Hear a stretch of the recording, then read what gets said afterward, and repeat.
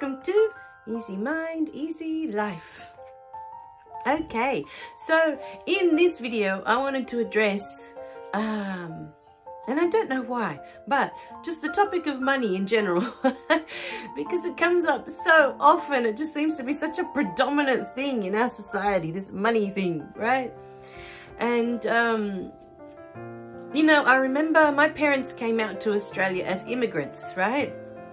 And they came chasing the dream because they were in South America and they lived in very, very poor settings when they were growing up, right? When they were little. So, very poor. You know, sometimes they went without food in winter. Sometimes they'd have to go without clothes to keep them warm enough, you know. Stories of their shoes that would have holes in the bottom, and they would put newspapers in their, you know, in their shoes to keep the cold out. Because the winters over there, you know, much colder than here in Australia. So they came out here chasing the dream, you know, of financial freedom. And I watched them, you know, my whole life. My dad was a bricklayer, you know, and they make such good money. Even today, I imagine they still make really good money, right? Because they're tradesmen. And I know he made good money, right? Because it was, when my sister was born, I'm trying to go back and remember the story correctly. I'm pretty sure as soon as she was born, my mum didn't have to work anymore, right? Dad could support all of us just on his wage, right? And in those days, you know, it was a big thing. But what I learned with time is, with money, it's not about having a lot of it. It's not about the amount that comes in, right? It's about your attitude towards it, your underlying feelings towards it.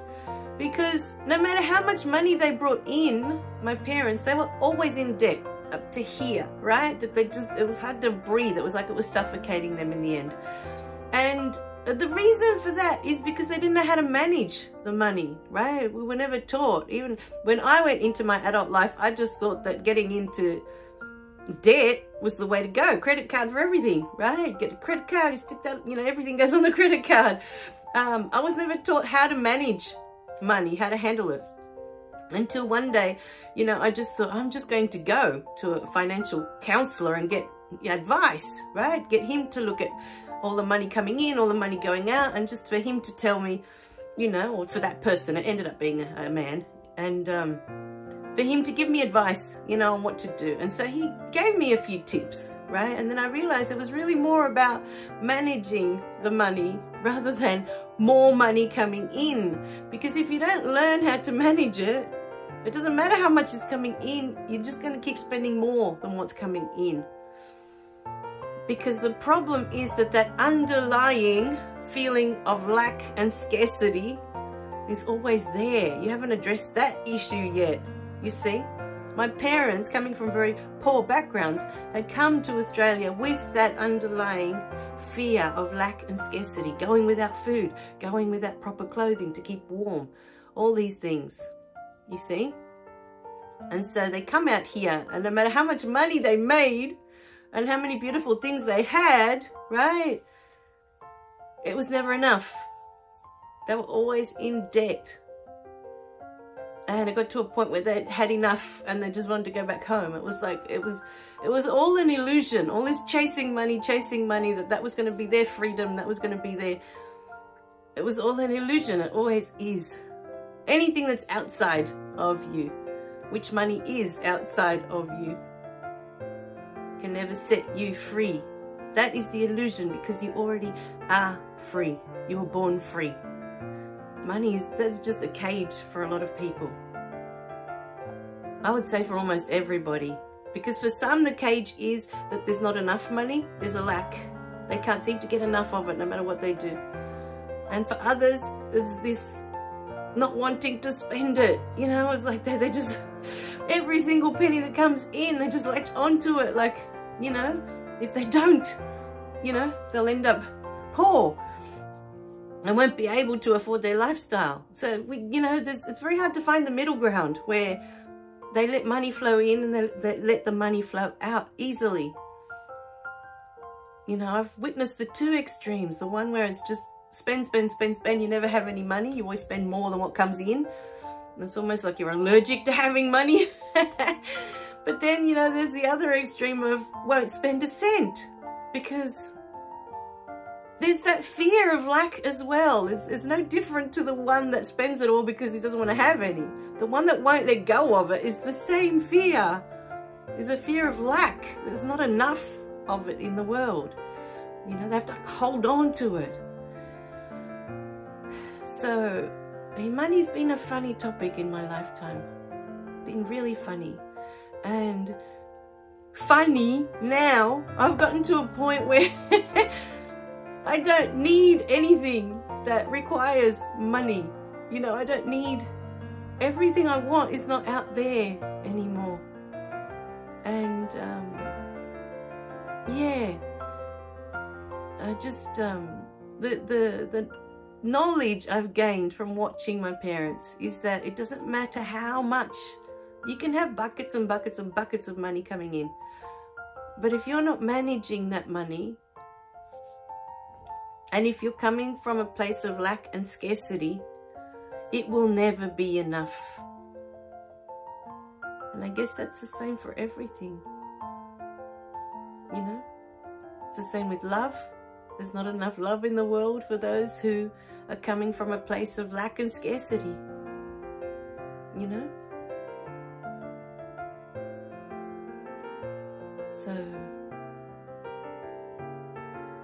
yeah. And then, you know, chasing that dream that, oh, when you have the perfect house and you have the perfect car and everything's all aligned, that you have all the beautiful material things that you've ever wanted. We had that when I was growing up. In my street, we were like the envy of the street at the time because my dad was a bricklayer. And so we started off with this tiny little fibro house that wasn't so tiny, I'm thinking now, because it had 3 bedrooms. But then it had 3 small bedrooms, and then the living area, and then the kitchen and the bathroom all in one. It was kind of this little box house to start with that I remember. And on weekends, my uncles would come and help my dad, and he renovated the whole place. He covered it all in brick, and then he extended to the back of it. And it was huge. It was beautiful. We had air conditioning, you know, we had everything. We would have had a swimming pool, but my mum was terrified, you know, of the water, of people drowning. So we weren't allowed to have a swimming pool. And, but we had everything else. We had a trampoline, you know, we had, we had a ping pong table. We had this huge yard that we could play, you know, and do all sorts of wonderful things in the backyard. So we had everything we could possibly want. And the kitchen, oh, my dad made my mom the biggest kitchen I had ever seen. Now they're common, but back in those days, you know, I'm talking like over 40 years ago, that wasn't common, you know, to have that massive kitchen. And in the middle, there was all one side that I remember, it was so big. All one side, it had the fridge, then it had the cooking area, right? All against the wall, all up against the wall. And then you walked up there's this bench space at the top near the stove, and then up on the wall there was the sink. The whole sink area was up against that wall at the end, but in the middle there was this huge island, this huge bench with storage, right, which wasn't common in those days either. He just designed it. He thought that was a good idea. And then to that side, on that wall that he made for her, like the kitchen was almost the size of the whole front part of the house, right? It was just insane. All on that side was all cupboard space, all pantry space, whatever you want to call it, where she could put all her crockery, pottery, you know, the pots, everything went into that. Everything had to do with the kitchen. She had a whole wall against there with shelves and, you know, the doors to close it, and it was just insane. We had this massive kitchen, and next to that massive kitchen, he had made us a playroom for my sister and I that we could play inside, which again, in those days, we didn't have rumpus rooms, right? That wasn't a common thing in a house. My dad made it for us. And that was almost the size of the kitchen. And he added a second bathroom, because we were always fighting over the one bathroom we had at the front, and there was 4 of us. So we had this massive house. And by the time my dad had finished building this beautiful house, and I think we only enjoyed it for about 4 or 5 years, and they were both sick. My dad had started having heart problems, and yeah, he had a heart attack already before he was even 40. And my mum was having back problems. She could hardly walk, you know. So I remember back in those days, they were like, we've had enough. We can't keep up with this lifestyle, right? But we had everything. We even had the new car with the new smell and everything, you know. It was just amazing. And I used to go to private school. They were paying a fortune for me to go to this private school, and we were living the life, you know. But it's all on the outside. It doesn't mean anything if on the inside you're unhappy, you know. And that's the reality, you know. It's nice to have these things. You enjoy them, they're fun, but at what cost? You know, what's it costing you inside? Here's something for you to think about today. Because no one was happy, they were all sick. You know, we ended up having to leave. We went back to South America. They sold everything. They wanted to go back home. They didn't want to be here. They didn't want to live this illusion anymore of this reality that wasn't real. You know, the whole financial freedom thing, that wasn't real for them. Because underlying that was always the lack and the scarcity that they grew up with. They never healed that. So, you know, that's life. Alright, my darlings, I love you guys. Remember to click like and subscribe below so you don't miss any of the messages. And I'll see you in the next video. Bye for now.